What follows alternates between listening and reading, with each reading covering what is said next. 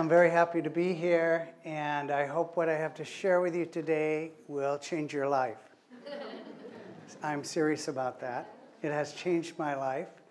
I have been trying to figure out the answers to life's big questions for about 55 years, since I was about 13 or so. So from there, you can figure my age. I have looked at the most important questions, and I can say they're the most important questions because these are what the House of Justice has told us are the most important questions. I'm going to read to you just one sentence from a letter they wrote November 19 in 1974 when they were written by the NSA of Italy asking, how do we address all the suffering that's in the world? Because everywhere around us we see suffering, and today we see suffering. And here was their answer in a very short. The letter, I highly encourage you to go read and study the letter. I'm going to focus on this one sentence. It says, what they desperately need is to know how to live their lives. They need to know who they are, to what purpose they exist, and how they should act towards one another. And once they know the answers to these questions, they need to be helped to gradually apply these answers to everyday behavior. It is to the solution of this basic problem of mankind that the greater part of all our energy and resources should be directed. So today, in 18 minutes, I'm going to present to you 18 concepts or constructs. I'm going to present you a model that will answer these three questions. The questions of who we are, what is our purpose,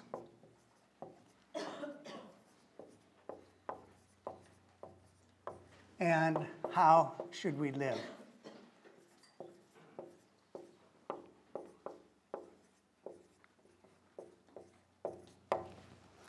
To do that, I'm going to start from the very beginning, where we all started, and that's right here. We all started as one-cell creatures. If you want to go back a little bit further, this is how everything started, the creation started, as a singularity. We all came from that one dot, that one point. And all of our potential, all of our reality has come from that one spot. And I'm going to take us on a journey in 18 minutes and cover 18 concepts that will help you to deal with all the problems that you will face, answer the questions of who we are, what is our purpose, and how should we live. Not only am I going to give you those 18 principles, but every one of you should be able to comprehend what I've said, and every one of you should be able to give back those 18 principles and to be able to apply it. And tomorrow when I see you in the hallway and I ask you, you will be able to recite them. Not only will you be able to do that, but we're going to do that immediately after my presentation. So next week when you go back and you said, what happened at the conference? You will be able to give all of these 18 points. Are you ready? Is somebody ready to time me? It's now 5:16. What time should we be done? 5:34. Begin. We start here with this. Each one of us starts with that one cell.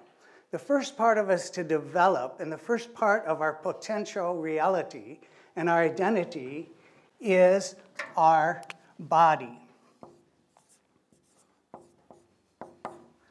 We all have a body. That's what we identify.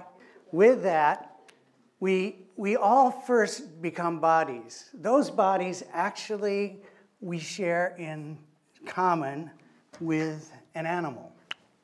So really our body is our animal nature. It's what we call the lower nature. It's also our physical nature.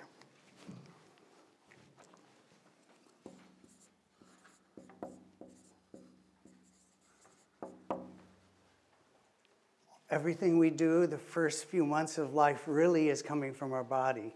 We do have a mind, we do have a soul, but that has not yet developed. The next thing that will develop is our minds. So we go on this journey. We're going from this spot, and we're all progressing. So far, everybody is with us. Everybody knows they have a mind, and that part is actually what makes us human, and it is called our mental reality. Now, the last thing, potentiality, we have out here is our soul. It is what makes us divine. And it is our spiritual reality.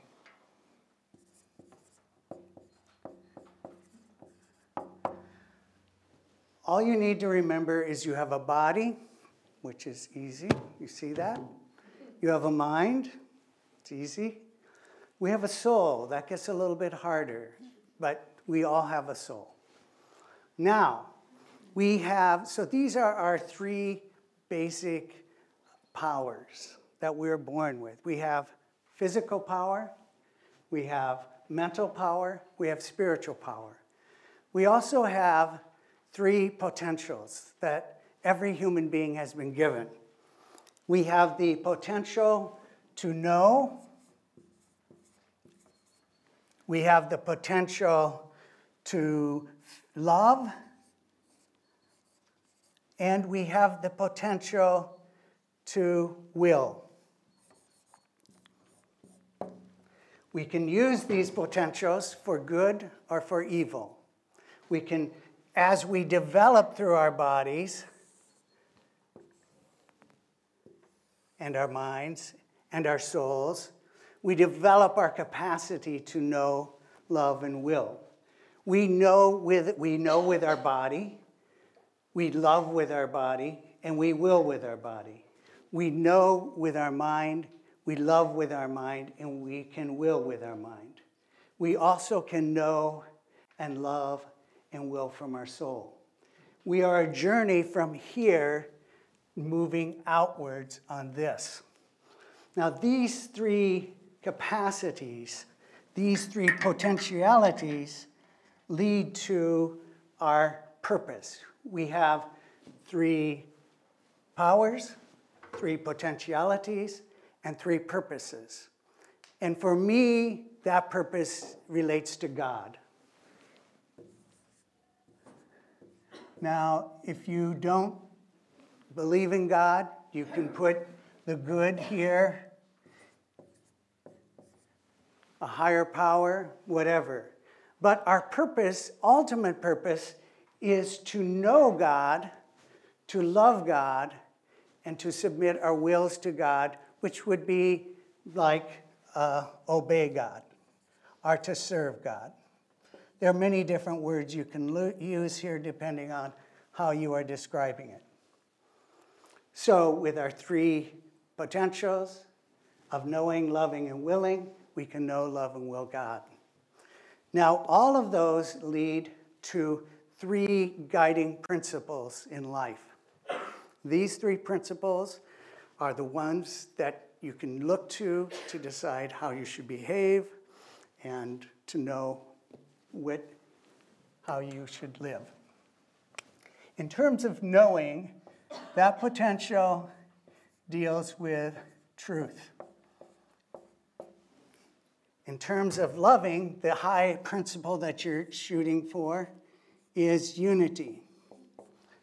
And in terms of will and obedience, the principle you're looking for is justice. These are the three guiding principles in life. They are the principles which you can make any decision using them. Now, as we are here in the Netherlands, and I come from the United States originally, we always associated the Netherlands with windmills. And so what I'd like to use is very quickly a model of what now has the new windmill, the wind turbine. These become like the spokes on a wind turbine.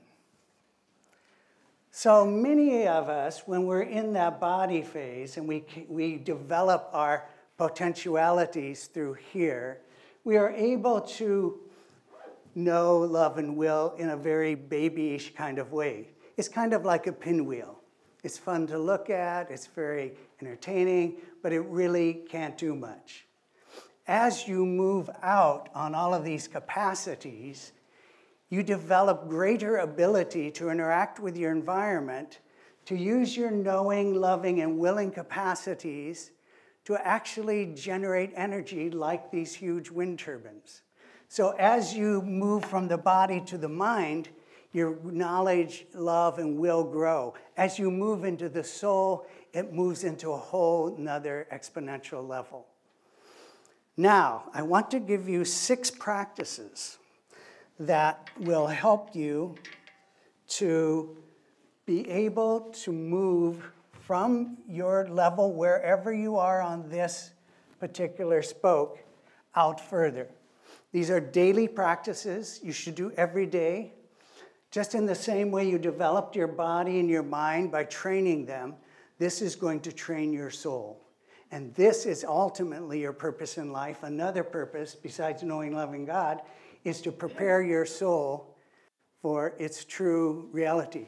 Because we identify with our bodies and minds, but our true identity is our soul. So there is an acronym that we're going to use to remember these 6. And that acronym spells out the word prisms. So what do you think these 6 daily practices would be? These are the first initial for each one of them. What would pray? We should pray every day.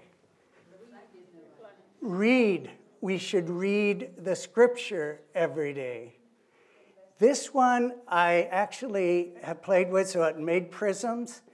In the Baha'i Writings, they use tea. I use in my talks when I give this talk to non-Baha'is, because I give this to university professors and as teachers. Teaching the cause is not one of the things, and so I use instruct. In the Baha'i Writings, you would say teach. What would the S stand for? Service. M, meditate. And the last one's a little harder. Sleep. What was that? Sleep. What? Study? No, that goes up here and here. No, it's, here we go. S, strive. We have to strive every day to bring our lives in accordance with the principles of this God, our good, are the principles of truth, unity, and justice. So how much time do we have left? 6 minutes. All right, I want to explore these a little bit more, because not only are you have to do these 6, but there are certain instructions these come from that you need to abide by. Now, these instructions all come from a 1983 September 1 message of the Universal House of Justice. It was actually written to Norway, for those people here from Norway. And in there, the House of Justice was helping them, and they said Baha'u'llah's writings, and actually I'll read you the very sentence that they give.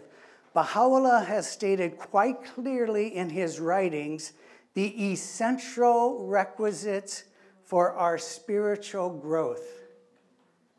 These are stressed again and again by Abdu'l-Baha in his talks and tablets.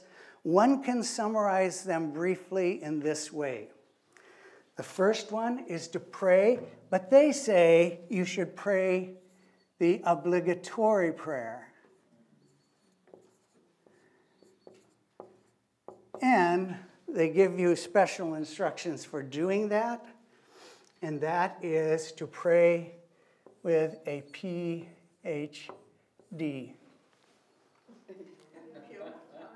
Pure-hearted devotion. So every day you need to say your obligatory prayer with pure-hearted devotion, with a PhD. Every day you have to read.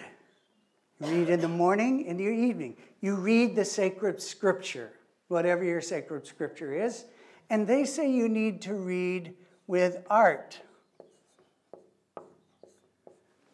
Any guesses what those might stand for?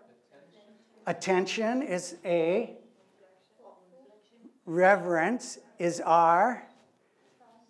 Thought is T. So attention, reverence, and thought. Service is to serve God and to serve humanity through your calling and your profession. And when they talk about service, they say it needs to be selfless. And we will talk a little bit about that if we have a little more time. How much time more? We gave you another minute because I distracted you at the beginning. You got 5. Okay, 5 minutes? You distracted me? Okay. Meditate. So when you meditate, they also give instructions, and you should meditate on the cuff.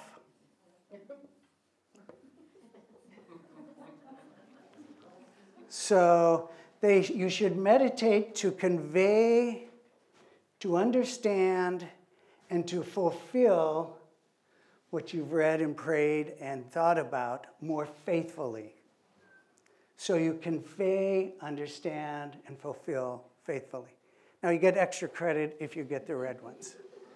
But you do need to all know the 6, the prisms. Strive is to strive basically every day. One of the first things you can do to strive is to strive to be more truthful, to be more loving, and to be more just. Now, I want to suggest this model will serve to solve any problem that you will face. You can apply this for any situation you deal with, and one of these 16 constructs will affect. So very briefly, as a group, we're going to go over those 16. So the first one was the powers. What are our 3 powers? We have a body, mind, and soul. Yeah, getting a little excited here. Then we have 3 potentials. What are they? To know, to love, and to will.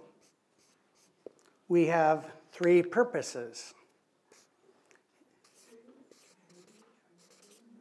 which is fairly simple because it's to know, love, and will God. So you just go back here, or if you want to put good. Then we have 3 principles, and what are they?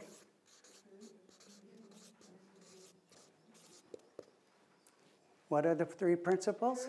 Truth, unity, and justice. How many know them all? Anybody can do all 16, you think? Because then you have to do this 6. This is 12, 16. All right, I want you to take 1 minute, turn to your neighbor, see if you can say them without looking at the board. One of you tell the other, what is your purpose? What is it? Tell your neighbor right now. This is 6. Well, 1, 2, 3, 4, 5, 6, 7, 8, 9, 10, 11, 12, 13, 14, 15, 16, 17, 18, and That is 18 minutes. Now we're answering, I'm going to go back and look at these questions, and then I'm going to look at the second part where they said once you have the answers to these questions, then you need to apply them to everyday problems. And that's what I want to do with the rest of our time. Did you mention the instruct-teach part? The instruct-teach part basically is to teach the cause of God. There was no like... There's no instruction about that. And again, as I give this presentation often to non-Baha'i audiences, I don't use teach, I use instruct, partly because it fits PRISM better, but partly because it's instruct. I'm an educator, I often talk to educators. So part of the instruct, when I talk to them, you need to be instructing just like you are doing one another right now. You need to instruct others how to know, love, and will, using their body, mind, and soul to come to know God and apply the principles of truth, unity, and justice. So that's what the teaching is about. You basically need to kind of teach in this way. So who we are, we have body, minds, and soul. So I want you to play with that just a little bit, because it's important to know we just think we are we, but we don't discriminate that we have different identities. We have different natures. Now you are looking at me, and you can see that you are not me. Now I affect your life. It may make you more pleasant. It may make you unpleasant. It may be like a meal. You could tell your body, I'm not enjoying this, and get up and walk out. You don't. This is not who you are. But I do affect your life right now. I affect how you're feeling. I affect what you're thinking. I'm affecting what you're doing. Now, every one of you also has a body. And that body is also talking to you. It's telling you what to think, or know, love, and will. But you don't have to listen to that body in the same way you don't have to listen to me. You could just space out. Your body may be saying, I'm tired, I'm hungry, I'm uncomfortable. But your mind is going to say, oh, okay. Well, you'll be able to get relief. It's only going to be a little bit longer here. No problem. You also have a mind. And now this is where it starts getting tricky. Your mind is also telling you things. They're telling you things like, this guy is a little kooky, or maybe this makes a lot of sense, or whatever. But your minds are also communicating something to you, that self that is in you. And again, you will listen to your mind. We have not grown to that stage where we won't listen to our minds. But you also have a soul. And I am communicating to you with my body. You're seeing me, you're hearing me, I'm vibrating the air. I'm communicating with your mind. You are interpreting, you're using all of your spiritual faculties, which the Baha'i Writings say you have the faculty to imagine. You're imagining this, you're thinking about it. At some level, you are comprehending it. And at another level, you are memorizing, you're remembering it. All of those are 4 of the 5 spiritual faculties we have. The 5th one is the common faculty, which is that faculty you're using to process all of this. So you're using all of those faculties. So we are communicating with the mind, but we're also communicating with the soul. Your soul is having some sense of whether this sounds right, whether this rings true, whether this person is promoting unity, I feel oneness with this person, whether this person is being fair, or you might use different language. For instance, this knowing is really our capacity to think. And this loving really is our capacity to feel. And this willing really is our capacity to do our act. And so you use all of those capacities. Now, those capacities have potential for good or for evil, as I told you earlier. As you move out on these scales, you are getting a more positive influence. Your ability to influence yourself and your environment goes up. As you move down on this, move into your body, get more directed, you begin to react to what your body is telling you to do rather than what your soul is telling you to do. Or if you want to go higher, what God is telling you to do. As you move out, you are developing greater capacity, greater potentiality. And that potentiality is like this wind turbine. As you get stronger, you can deal with more tests. The greater the winds come to you, they aren't going to blow you over. They're actually going to create more energy for you. You're going to welcome those tests and those problems because that's what's going to cause your soul to develop. And you're going to want to be around those people because those people who have that are going to generate that in you as well.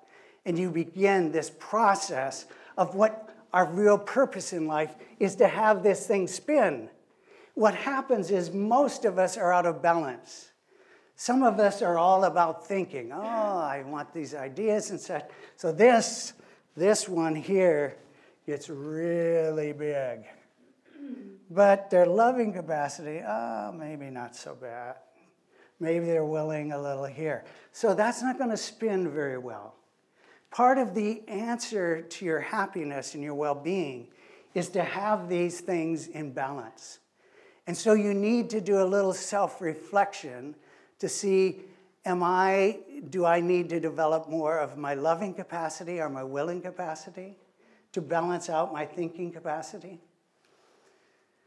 So as you do this, you are having greater impact and greater transformation both inwardly and outwardly. So with that, the last thing I want to talk about are these three principles, and then I want to open up to questions.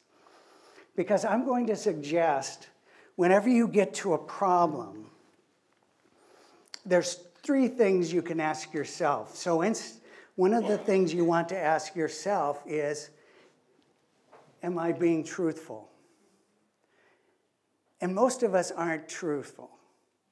We are following what our body and minds tell us, and we think that's true.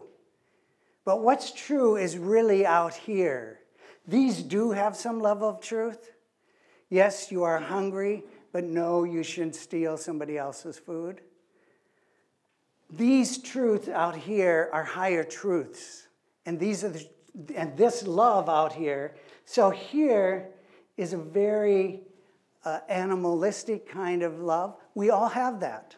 So when people talk about, well, we're all animals, yes, we are all animals.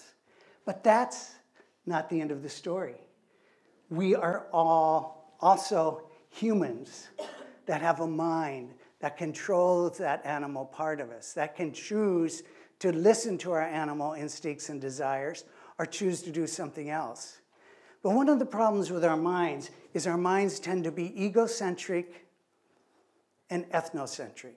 And so what we think is true, what we think is loving or unifying, and what we think is just is very much conditioned on how we were taught. And so if we were given prejudiced ideas, we will do the wrong thing. And so there is actually a formula. I'm not going to apply it here, but for those people who like mathematics, this formula is K times L times W equals V. So the amount of your knowing, loving, positive knowing, loving, willing will equal the value of any act you do in this world. So if you have 3 positive, if you are, let's say, truthful, unifying, and just, then you're going to have a positive outcome. But let's say one of these is negative. For those who like mathematics, let's say it's not a truth, it's a falsehood that you love and you act upon. What will the value be? Negative. What if it was 2 negatives? That becomes a positive. What if you have a falsehood that you hate and you act upon that? It would be a positive result. And so for those people who don't like math, just ignore that part. So with that, I'd like to open it up to comments and questions. We know who we are. We know what is our purpose. We know how we should live.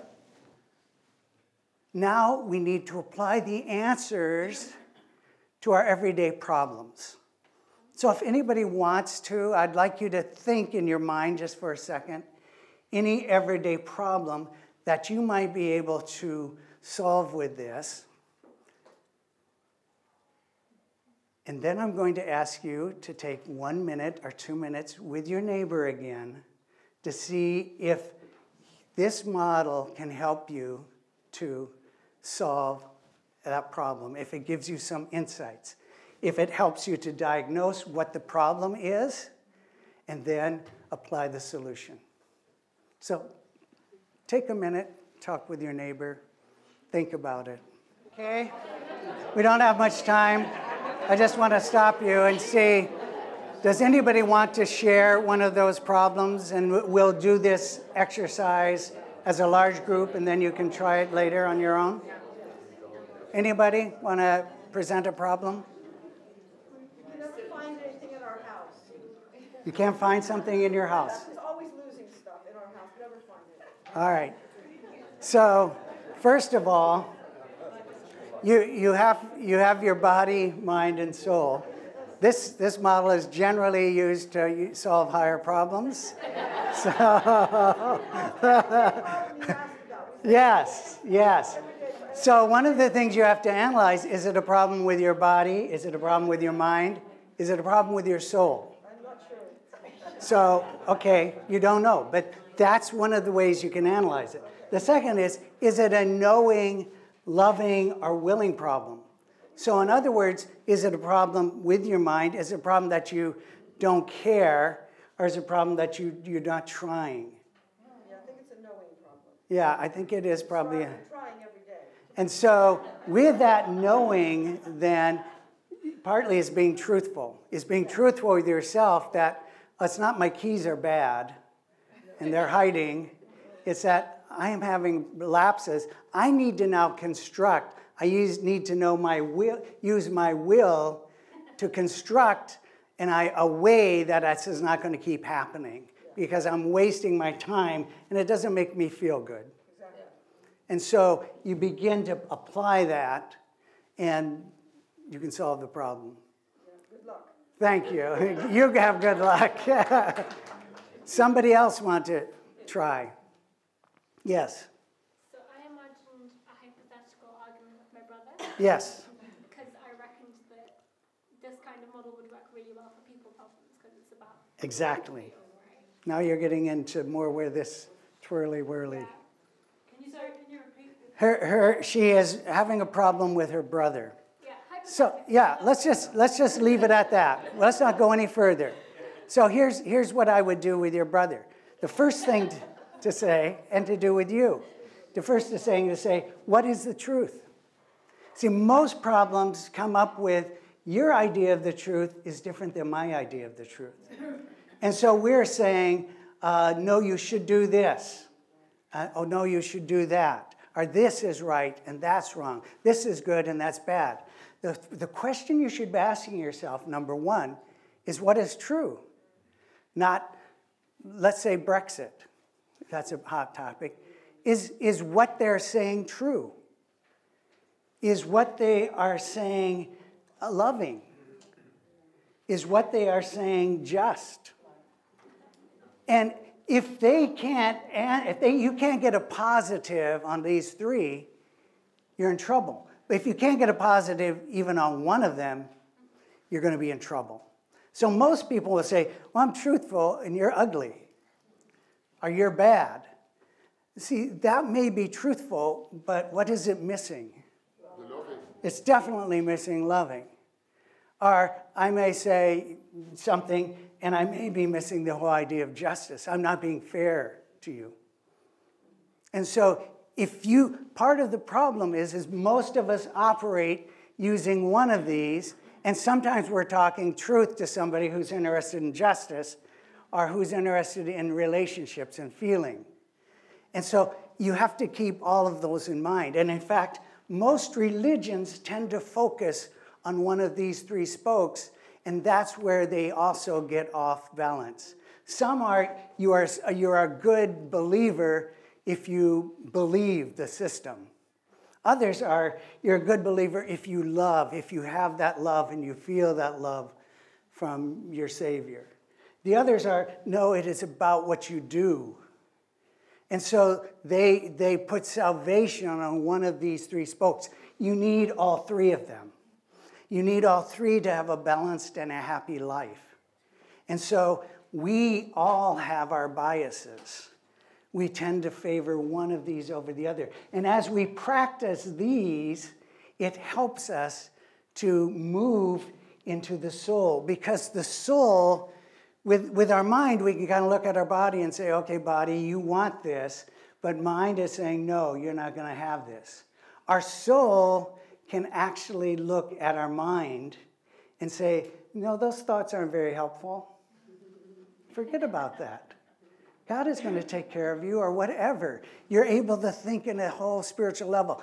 When you move out on these things, you're moving, and now everybody in the world, the world, not only are we as individuals moving out on this as we mature, but as a race, as a whole civilization, we're moving out on all of these. And as a civilization, we're somewhere in here of ethnocentricity, which in human life is usually the adolescent stage. So humanity is kind of at an adolescent stage. They're very much in their mind. They're very much believe their belief. They've gotten out of the egocentric. They still are egocentric, but they can't be egocentric within their culture because even if they are, they have to look ethnocentric. And so they adopt these kind of values. The next level that Baha'u'llah is going to move civilization to is beyond ethnocentric to world-centric. And that process is happening right now with all the globalization. We are moving from an ethnocentric focus as a civilization to a world-centric. But what I am talking about to you is a much more revolutionary and life-changing change. It's not moving from ethnocentric to world-centric is going to happen whether you wish it or not, whether you make any effort or not, you're going to become more world-centric. That's happening. But you have to make an effort to develop your soul. You have to make that choice. You have to use your will. You have to use your knowing and your loving capacity to move into that soul development. And so I hope this model, you'll find it useful. I hope you'll be able to apply it. And if you want any more kind of information, you can Google my name. I have a compilation with over 500 pages of writings that support this model. This is what I've done over the 50 years is try to boil it down into the simplest, most powerful combination that is memorable and useful.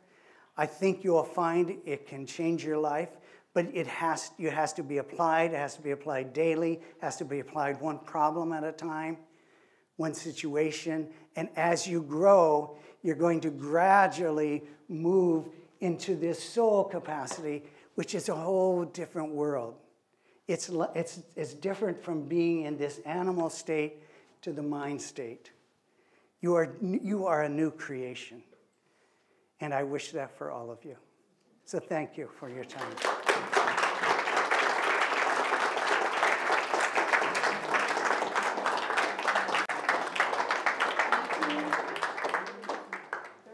Thank you very much.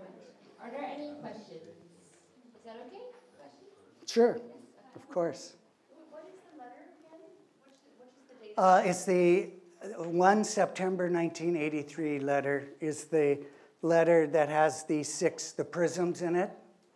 And the three questions are actually, it's in the 1974, but it's in the, two of the quotes, the 18 January 19, gives the same three questions. The House of Justice, it isn't just in those two messages. Once you start studying the writings and go back into Baha'u'llah and into Abdu'l-Baha's writings, you're going to find these questions come up again and again. And if you're like me, when I was 13 years old, growing up on a farm in a non-religious family, a non-educated family, I remember sitting out in the field thinking, who am I? What is my purpose? And how should I live? Those were burning questions to me. And that set me on the search to eventually become a Baha'i. So. Can I just ask how many people grew up in a farm from Iowa? We have a question here, and then No, it's just a joke okay. question. He said if you're like me and you grew up on a farm. Iowa, I don't think any of us did.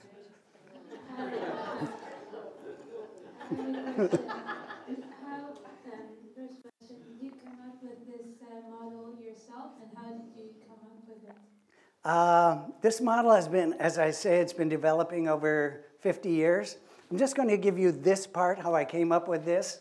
I was speaker at a conference in Atlanta, Georgia, probably 40 years ago at the American Educational Research Association.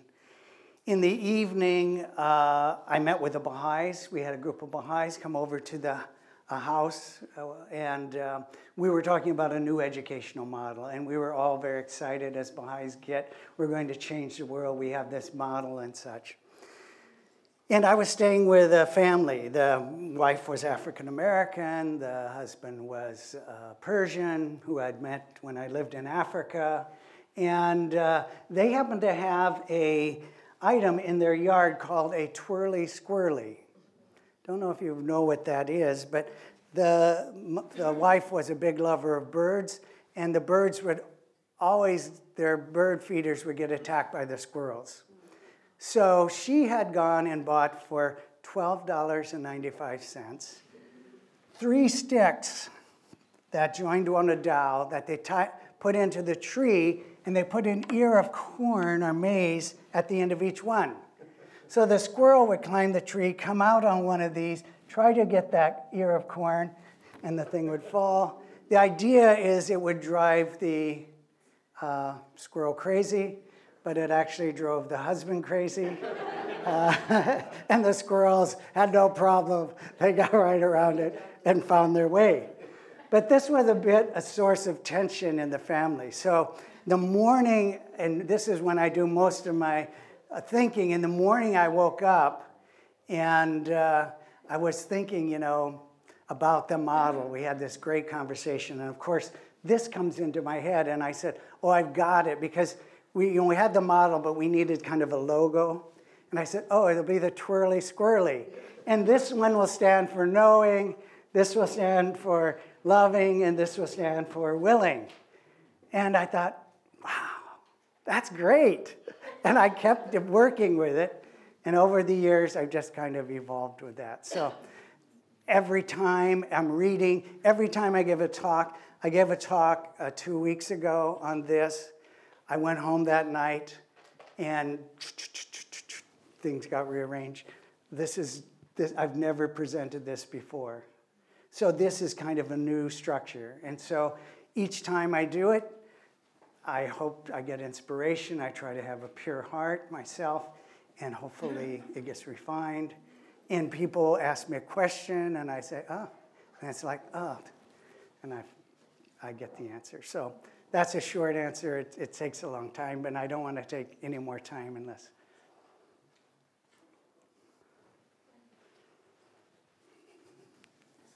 Thank you. I wanted to compliment you on the beautiful model. Thank you. The formula is quite amazing. I was thinking about that because you've worked it out, which is always a surprise for me in the Baha'i community, that people come up with ideas which I think some of them are very old and some of them are surprisingly new. In psychiatry, it is very well known that if the balance between thinking and acting and feeling is not correct, Yes. then all the trouble happens. Exactly.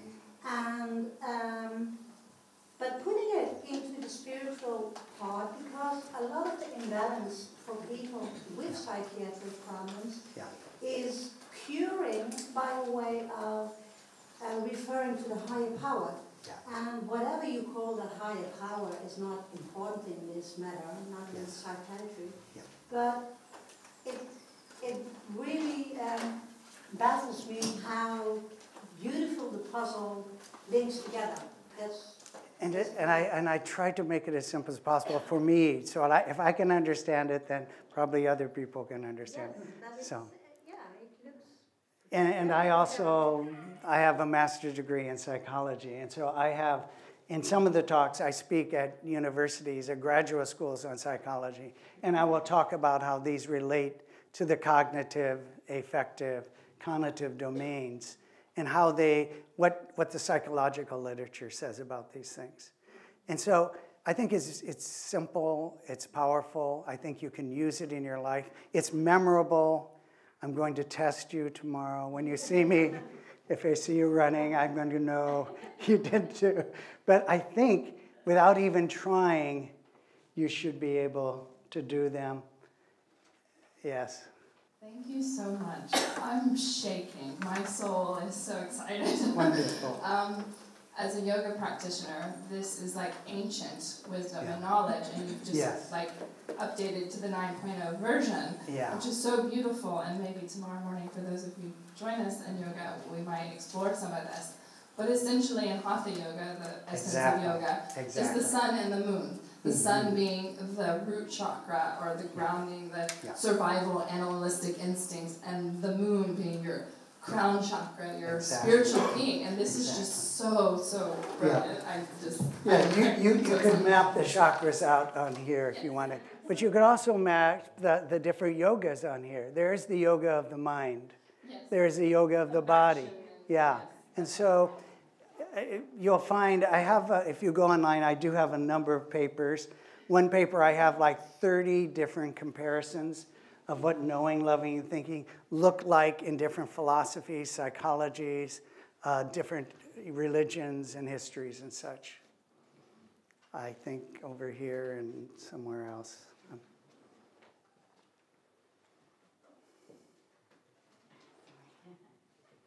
Thank you so much for this. It's really helpful. I wanted to ask, suppose you have this family argument, hypothetical, whatever it is, situation, and you apply this, and the person that you're applying it to, the brother or the mother, whatever, is not receptive.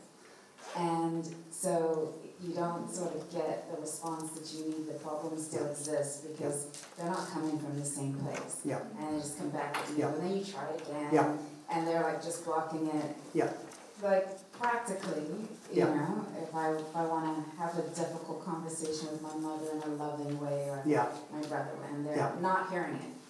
Do you have any thoughts? I do have a good. I've done lots of those conversations. I was head of a school of education. I had to counsel many students and many faculty, and sometimes you had to have very difficult situations that you had to talk about because some people weren't making it, some people weren't doing their jobs. And one of the ways that I always tried to start those difficult conversations is to say, I care about you. And therefore, I want to tell you something that may be hard to hear. But because I love you, it's important that you know this, because you are hurting yourself and you are going to affect your life if you don't become aware of this problem. And so once you start, and when you have difficult conversations, I always try to start with love.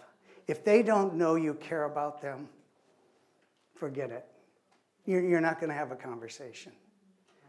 So, and I always talk in terms of principle. I don't say you're a bad person. I say the truth as I understand it.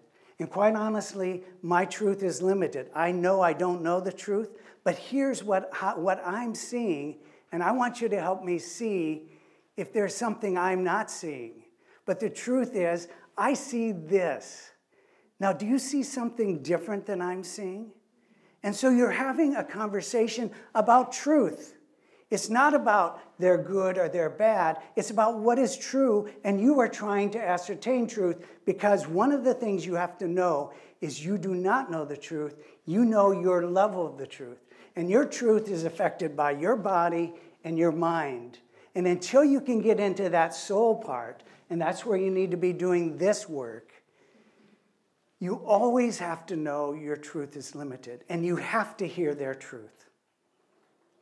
And so when I was dealing with people, you know, I remember I had a faculty member who came in and said, well, this faculty member did this thing.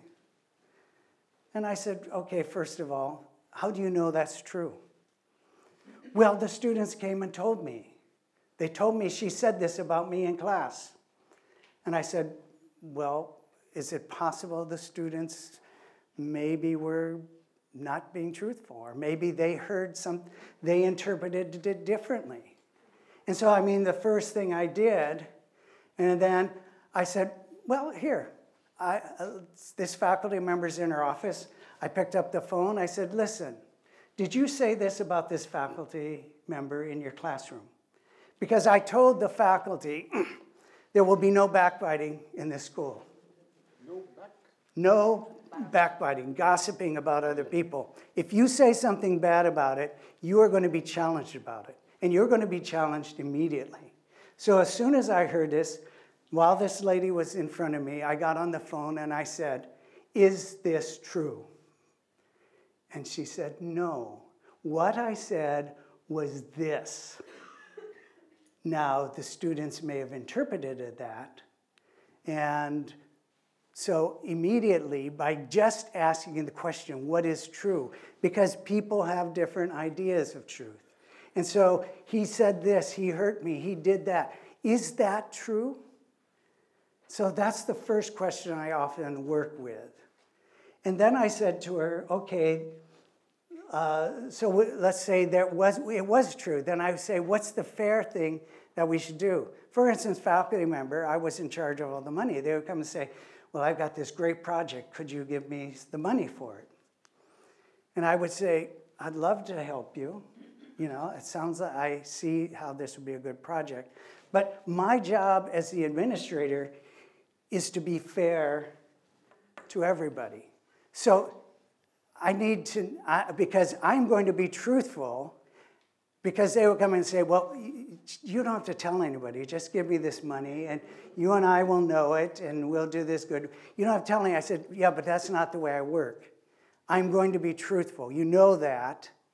And if somebody else comes, I'm going to be truthful of what I've done. So I'm going to have to tell them why I gave you the money and I didn't give it to somebody else.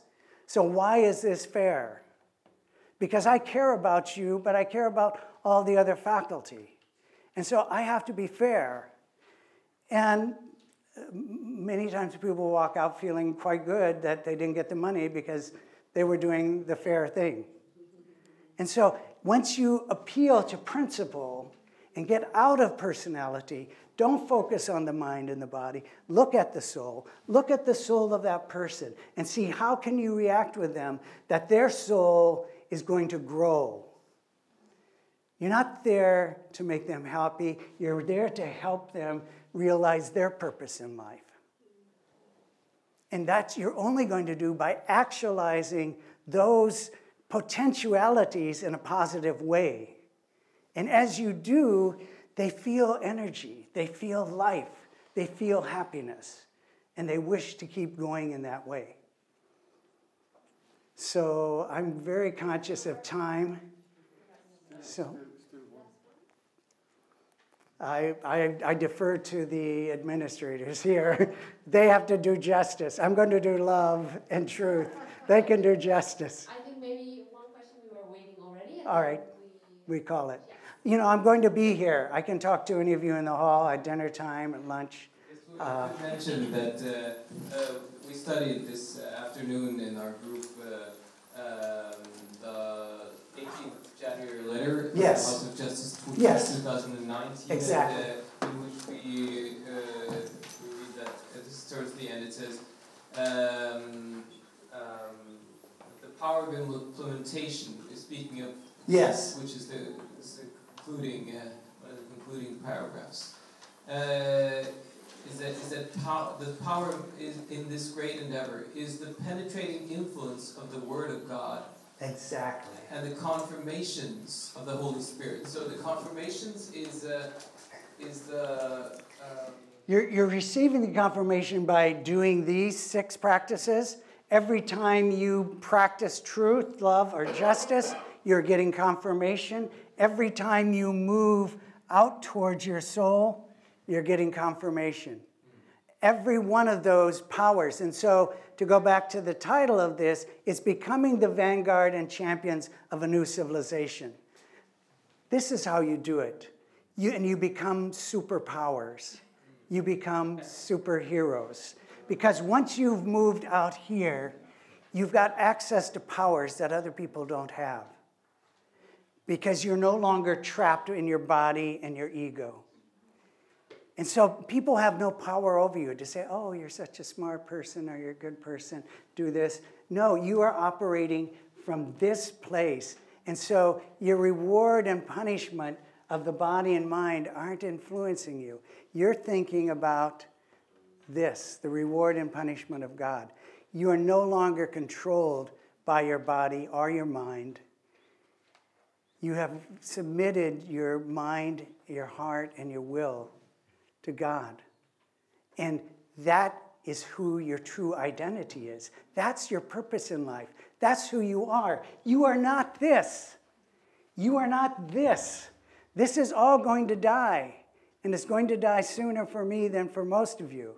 And so I can be more detached about it because my whatever body and mind I have, it's going.